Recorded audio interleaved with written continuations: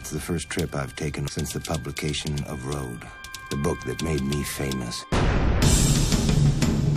All over America, college kids thinking Jack Kerouac is 26 years old and on the road. Well, there I am, almost 40, and I'm supposed to be the king of the beatniks. Lawrence Ferlinghetti said, "Come to my cabin in Big Sur." And suddenly another big, huge ball has begun. We're anxious to see great Neil Cassidy.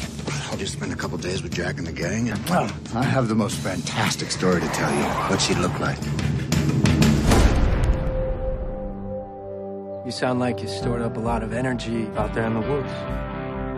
She's my soulmate, my mistress, and I want her to be happy. I can see it now. A great big four-way marriage with Neil and Carol. You're nobody's fool, Jack. I'd begun to realize that this thing had come too far. Neil has got to learn to control the forces that run inside of him. You got me all wrong. I wouldn't be any good for you. Why can't you follow through with what your heart knows is good and best and true? I love you.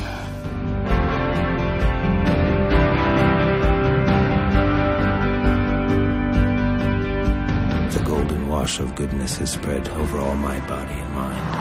Something good will come out of all things yet, and it will be golden and eternal.